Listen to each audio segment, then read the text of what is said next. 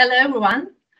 I'm very excited. Today we are gonna meet Eleftheria Stefanaki.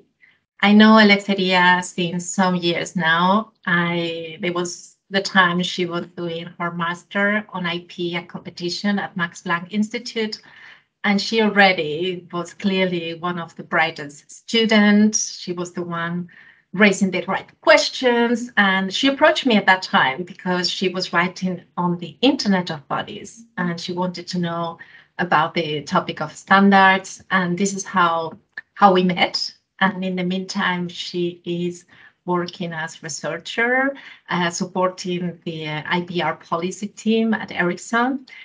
And yeah, that's why I invited her, because the topic of the Internet of Bodies sounds super exciting. And I thought maybe we can hear from her. So I'm going to let her explain you everything and request her to join. Let's see if it works out. Hello, Eleftheria. Hello, Claudia. Hi, welcome. Thank you very much. Thank you for having me. I was explaining a bit about your career path very quickly, just that we met in the time of the master, and that you were already raising questions on the topic of standards, clearly interested, and that you are now supporting the IPR policy team at Ericsson. But I would like us to know, maybe for those that still don't know you, can you tell us a bit your career path? How did you start? How does it come until where you are now? Yeah. I am Eleftheria. I am a Greek lawyer, and I started my career in a Greek law firm.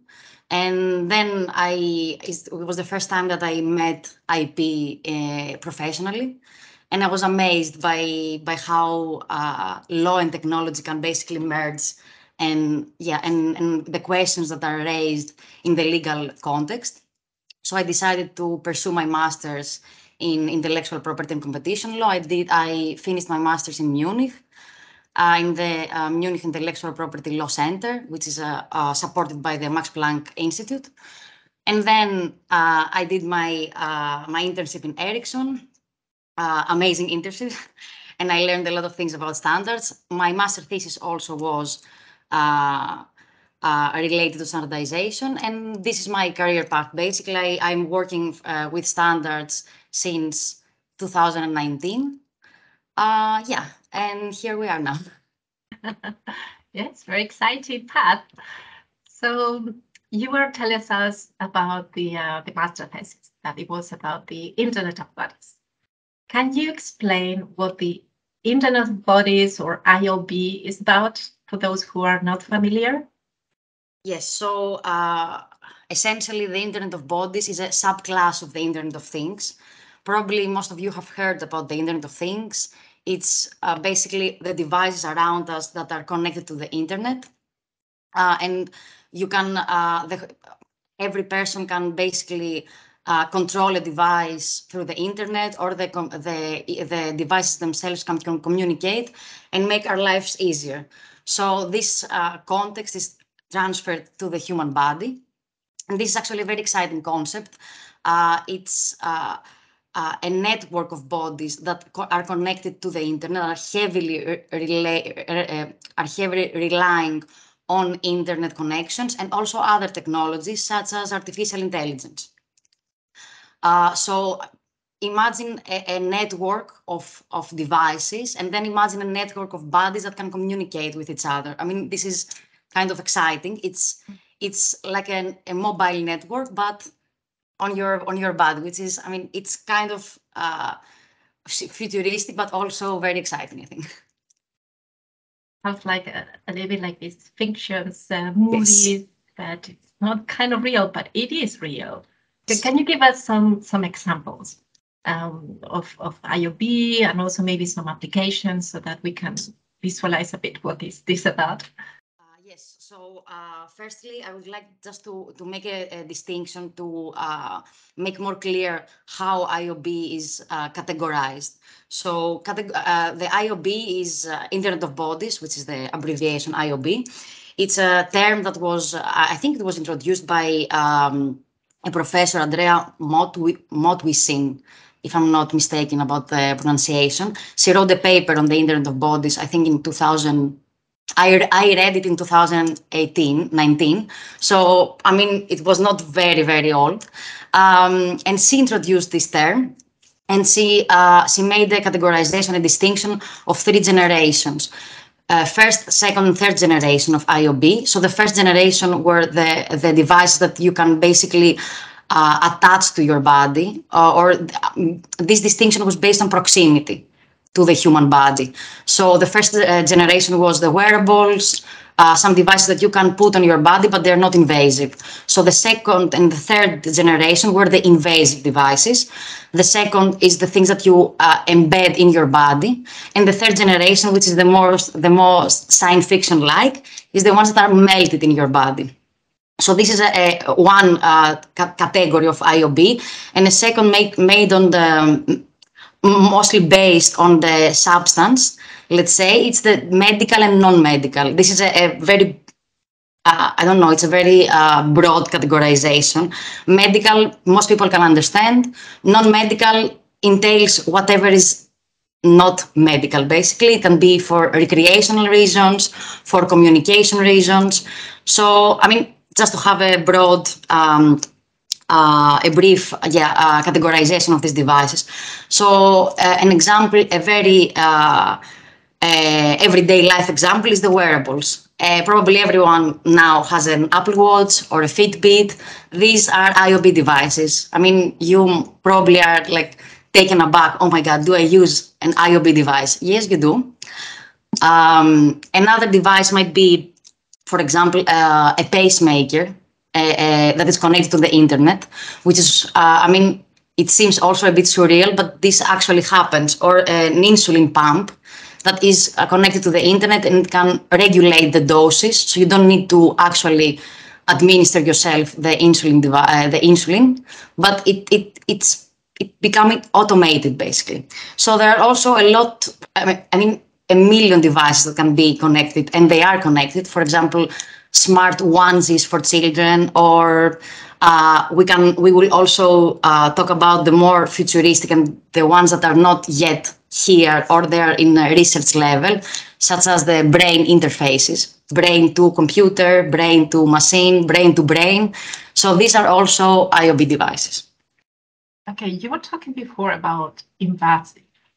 Do you mean that they are kind of within your body? Or? Yes. They are connected basically to your nerves and your bones. For example, a prosthetic arm. Nowadays, a prosthetic arm for a person that has lost, I mean, her arm, it's not only we just put like a plastic prosthetic and that's it. Now you have so many possibilities. It can be connected to the internet. You can have so many applications in this device. So these that are I mean, they are one with your body after some time. These are the invasive ones. Yeah, there are also some devices, invasive devices, that are even more futuristic. For example, a cochlear implant that can be in your head, or an interface, a brain interface that can help, for example, patients with Alzheimer's or Parkinson.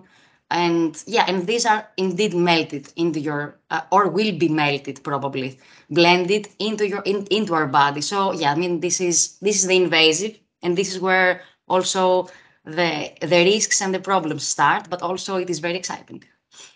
Indeed, that sounds amazing.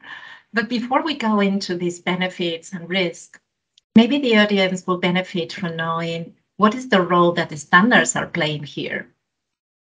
So standards, I mean, for the audience, I mean, probably the audience is not very familiar, but will become familiar with the standards, and is familiar with standards in everyday life without even realizing. So we are using our phone, we are using, for example, our Wi-Fi. All of these are standards, and the Internet of Bodies basically is the epitome of standards, because we are using the internet in whichever form, even if it's cellular form or Wi-Fi form, we are using the internet. So these devices are expected and are currently using the internet the most simple of them, for example, a Fitbit, a wearable device, is using the internet both in our home and outside through these standards to connect.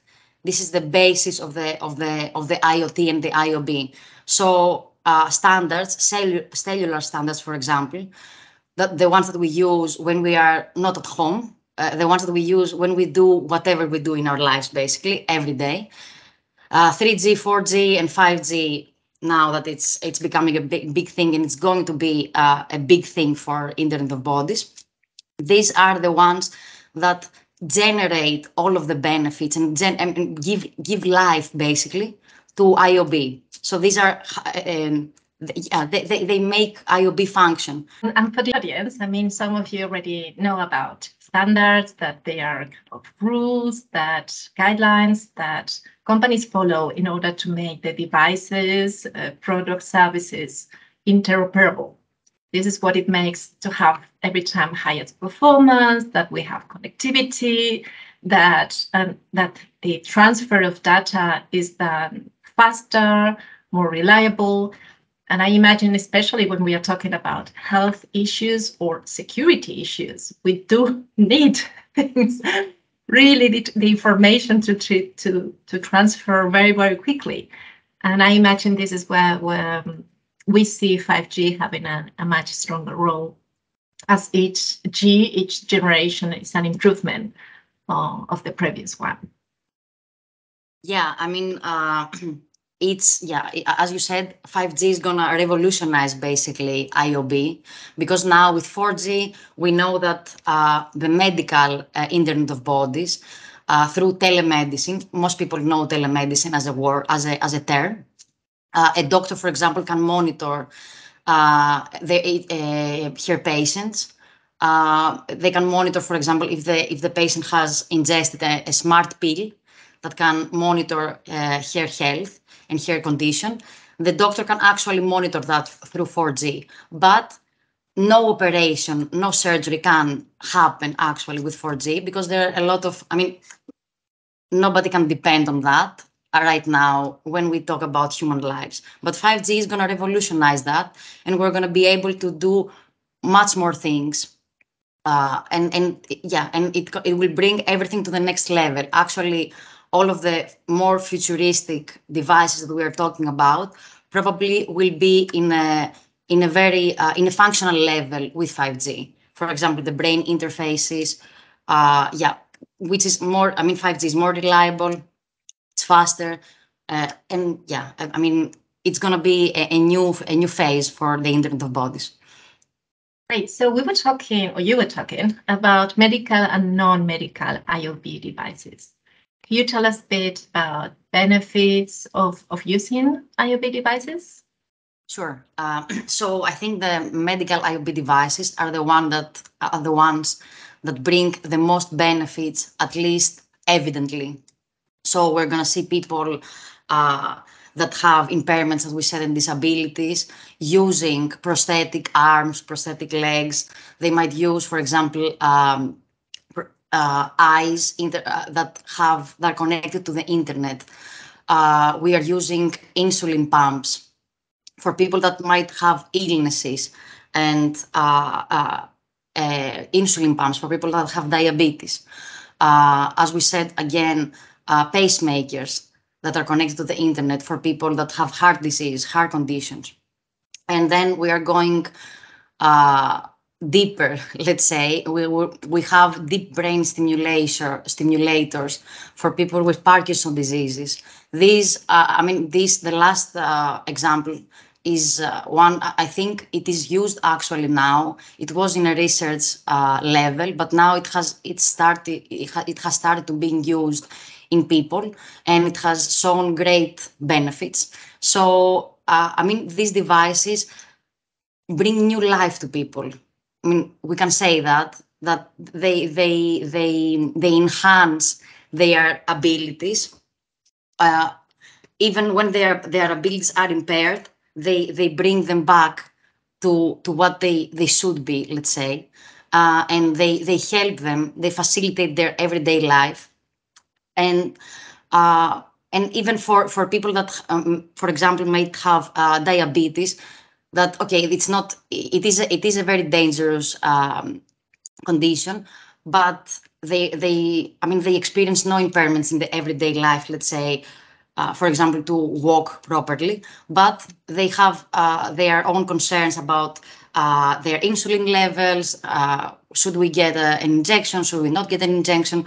So these things are much more easy. Their life is getting easier and easier, and they do not need to go to the doctor every 5 minutes. They don't need to have a person to inject an insulin pump every day. So their life is getting much more easier, and this is what technology is all about. Basically, it's for making the life of consumers easier, happier. And now we are talking about health. So apart from uploading a picture on Instagram or talking with my friends that are on the other side of the globe, technology can bring so much more to people. So I think this is what IOB is about. But also the non-medical devices, because okay, the medical can help so many people, but also the non-medical devices can bring a lot of benefits. So we will not need, for example, our phones maybe in some years. This was my prediction, because I read my thesis again, and I had this kind of thought that maybe in 50 years or 100 years, smartphones will be redundant. Maybe this will be true, maybe it's not. I hope we're here to see it, maybe not, who knows. But yeah, yeah, 100 years, I hope. Maybe we will become IOB cyborgs, like really cyborgs. So yeah, but you can get so many benefits from all of this, and yeah, you can monitor your health, you can monitor your sleeping patterns. There are so many applications now, so many startups worldwide that are researching on that. There are so many applications for example, for COVID now. COVID has made a huge boom in IOB for sleeping patterns, or for predicting a heart attack, or help you regulate your diet. So many, also not strictly medical, but general wellness applications. So yeah, I think the benefits are so many, and yeah. I see you're super excited about. Yeah, I am very excited. And I have to say, it's very contagious. I'm like, yes. Let's do it. 120. Yes. So, but you were talking about the bright side of the technology. We know each technology may have, not necessarily, but may have some risks, or at least some challenges. Could you also elaborate on this part? So, of course, as I said also before, there are some risks, even from the most basic devices. But as we go further into the human body, as we go further to the generations of IOB, we have more issues to face. So I would start with one that it's more related to the physically to the human body. For example, it is biohacking. So this is a huge concern in the community of IOB and human enhancement, for people that because the device might be very expensive, or because they want to experiment with a lot of devices and they want to become human cyborgs, they are starting to use unauthorized, for example, devices that are DIY, they made themselves. So this is a huge deal in this community of people that are striving for the enhancement. But this is one part that I don't know. It is not clear yet how this can be addressed. But the things that probably can be addressed, and they are risks that are very grave, to be honest, is privacy and cybersecurity. So it is very yeah, it makes sense that when a device into your body, a device that has access to the internet, this device is going to have access to a lot of data. personal data, sensitive health data. So, and it is one part of the device. It is its function in its core to generate this data, to transmit, to produce this data. So this is not harmful per se, of course. I mean, this is why you have the device in the first place. But the risks that this device bears, for example, is if this device is hacked through the use of internet, or if there's a leak or a data breach. So privacy and data protection is the most important part of the most important risk, the most important issue that is raised now in the Internet of Bodies. For example, in 2018, there was I remember there was a university in Germany, I think in Münster, that concluded their research that the conclusion of the research was that several children's smartphones could be hacked so easily, and people could, for example, track the location of the children and send even voice messages. So there are risks that are here, and this might not have happened, for example, but this is a very real risk and a very real danger. I mean, if we start talking about kids, this is even more. I mean, it is even more like terrifying for people, but still for everyone. So this is where now technology developers and researchers and innovators need to focus so that people can actually use the IOB devices without having so much concerns. Concern will always be concerns, of course, but just to feel that you're more secure, and your private data are going to be transmitted to the person that needs that. I mean, they're supposed to be transmitted. Yes, sounds very, very important. Particularly, as you're saying, security aspects and people's life and children being impacted. Of course, I wonder, because you're a lawyer, I'm a lawyer, so maybe some in the audience are also lawyers. I would like to understand what is the link with IP, with intellectual property. How is the Internet of Body related to intellectual property? And what can you tell us about this? Yeah, so of course, the Internet of Bodies, the devices themselves are inventions, most of them, and I mean, probably all of them.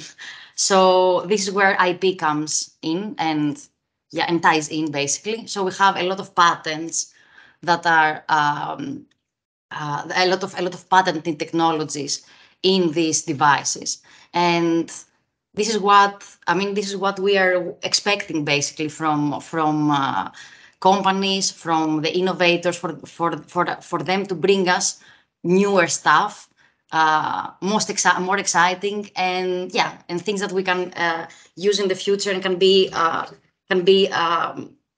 don't know, groundbreaking. So this is where patents come into IOB.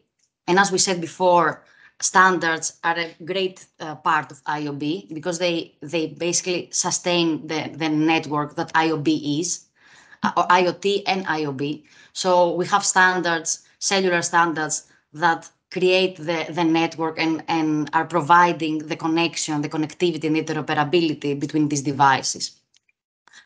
So we also, the goal is to have even more specific standards for IOB, either medical or non-medical. And these standards, of course, are going to include patents. Patents are going to read on these standards. So this is what we expect from technology developers, to bring their inventions into the standards. And we're going to have standard essential patents that are going to read on the specific IOB standards. So IP specialists, lawyers that are engaging with this specific sector are going to be they're going to be very engaged, I think, in the future with IOB, through all of the licensing that's going to be needed for these devices. As we know now, cellular standards and the standard SSL patents that read on these standards are available, are accessible in front terms and fair, reasonable, and non-discriminatory. So this is something that is actually very beneficial for IOB itself, because it's going to be very accessible also to consumers. As I said before, the biohacking, one of the most important reasons why people are actually use do-it-yourself devices is because they cannot afford them. But if you imagine devices that have all of these technical capabilities that are in affordable prices, this is extraordinary, and this is something that will change how people communicate with each other. And this is actually possible, and it can be facilitated through cellular standards that are going to be more specific, and how the framework is now structured, let's say. Yeah. So I think that when you're talking about access on fair, reasonable, and non-discriminatory terms and conditions, what we know on the front, I understand that this will allow consumers to have affordable IoV devices, and then intensify all this innovation as it has done with the cellular standards. That's why we can afford to have our phones, basically, and there's a lot of innovation behind that many consumers are not aware of. But now coming back into, because you were talking about these risks, and of course, I think everybody was busy with children and strangers contacting them and so on. And also having the data, the own data for whatever commercial uses or being sold to insurance companies. I don't know how many other horror scenarios. So you tell us, which solutions have you heard that people are proposing? Is it regulation the right way? Because if it's so sensitive issues that impact health, data protection, and safety, how are we going to solve this? So indeed, the solution is, is not clear yet, and people have, there are a lot of things that have been said and have been suggested, but I personally believe that a regulation might be helpful, but it might need more time and more effort to be proposed, and in the end to become a reality. There are so many things that need to be taken into consideration, and it is a very technical topic. Now the Commission has already a regulation about medical devices, which touches upon some parts, but it's not IOB specific, of course. I think it's a regulation from 2017. There's also the data protection regulation, GDPR, as we know, that can fit in, but it doesn't actually address all of the problems. So there is a mix and match of different regulations, but in my view, I think it's more realistic to expect from the industry to do something.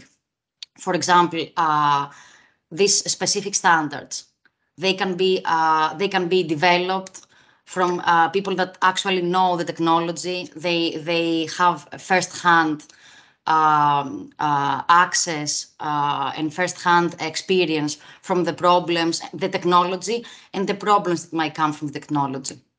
And to tie all of this together, as we know in the European Union, we have the notion of the harmonized standards. So this could be also a solution. For example, not generating regulation that is going to be very slow process, but request from the European standardization organizations, which is, we have 3 in the European Union, request from them, and especially from ETSI, which is the one that engages with telecommunications and architecture, request to develop standards that are specific for medical devices, non-medical devices, and they're addressing the problems of security and privacy. And yeah, I think this would be actually a realistic suggestion. And it is it is done currently for many, many things. And actually, I mean, also one of the reasons that these ESOs exist is to, in the service of European citizens, let's say. So, I mean, this is one. I think this is one of the good proposals for tackling these problems with the risks of IOB. Okay. Thank you, Eleftheria. I feel like we could be talking forever, but we are coming to an end. So I have 2 questions left. The first one is related to the next steps in your career, because you've gone into this IP and competition world, you went to IOB, then a specialization on standardization patents. What is coming next? Yes, so I am now a young professional that is working with standardization, but I feel that the next step for me, for the world, and somehow for me, that I chase after I chase after progress, would be to work on open source and standardization. So this is the new phase in my life, let's say, professionally speaking. So I will work and train and learn more about open source and its relation with standardization, and how these can basically work together, have a peaceful collaboration between open source communities and standardization participants. So yeah, this is the next step for me, and I'm super excited about it. And I hope, it's gonna pan out. I'm sure it will be. And maybe in some months from now, you can come again and tell us a bit about open source. I think it's a very, very interesting topic, and there are a lot of misconceptions out there on the topic. So I think it would be great if you could come and explain us a bit on this. So we'll wait some months and then we will invite you again. And my last question is that you could share with us one mistake you've made and the lesson learned, because I think mistakes we all do. What is important is what we do afterwards. So maybe what was it, a lesson learned from a mistake you've made? So I think all of us have made, like in our professional lives, especially at the first steps, we have made a lot of mistakes, and mostly by waiting for other people to somehow help us. I think this was one of the, not biggest, but one of the mistakes that have remained in my mind, that I somehow expected from people to help me, to give me their hand, to go forward. This kind of accumulated experience of people not giving me the chance that I wanted, even though I expected, but I didn't have the courage to grab it, for example, or to ask for it, and expecting to come to my lap, basically. And then feeling this feeling of why, wondering what happened there. So it's not exactly a mistake, but I think it's a pattern of mistaken behaviors from my side.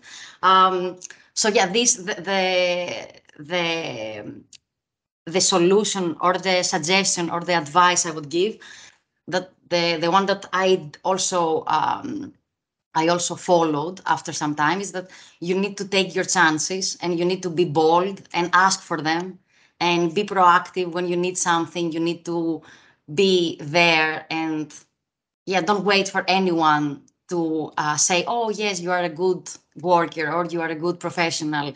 You're not going to leave your chance to others. So I would say you have to be bold, you have to be brave, and to succeed also professionally, but personally also.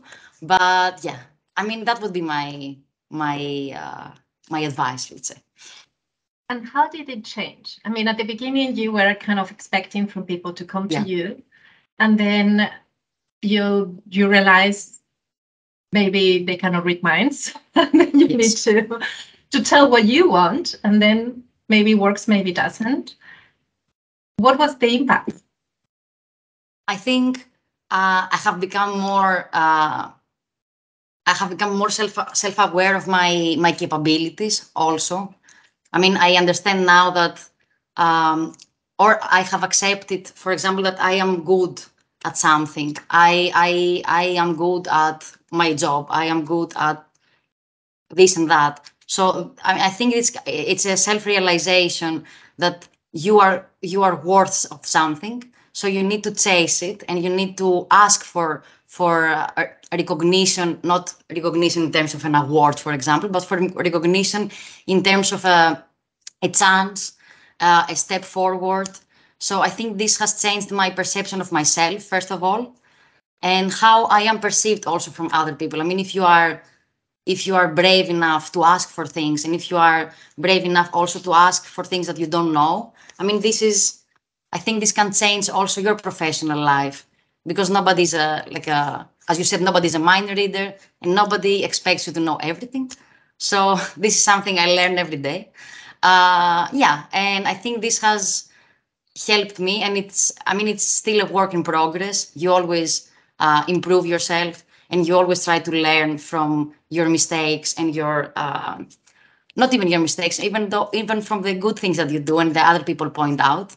But yeah, I think being brave is also good for like your self-esteem. Even though you're not gonna succeed in the end, might not succeed in the end, the process is what makes you self-confident. Resilient. Yes. Very good. So, Eleftheria, it's been a pleasure having you here. Thanks so much for taking the time to talk to us. Likewise. And as I said, we will invite you in a few months when you are becoming the expert of open source, so that you can. I will be honored. Well, we see you learn very fast. That's what I learned. Thank you very much. And yeah, bye-bye. Bye. So that was it for today. I'd like to thank you all for joining us in this interview on the Internet of Bodies. And I look forward to reading your comments, and I hope you get connected, because connected we go further. And maybe join me in the Instagram account, IP with Claudia Tapia. You will see it at the end of this video. I hope to see you there. Bye.